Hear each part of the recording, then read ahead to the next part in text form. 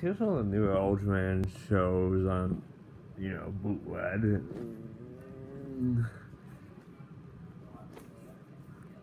Here's an Ultraman Tall with the thing. This one's a pretty good show from the 1970s. This one's pretty good too. It's from the 1960s. This one's from the 1990s. It's pretty good. This one's from the it's from the thousands. This is the one on Netflix. Pretty good.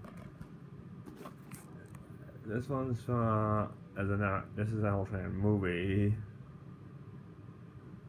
Ultraman Down from Tita.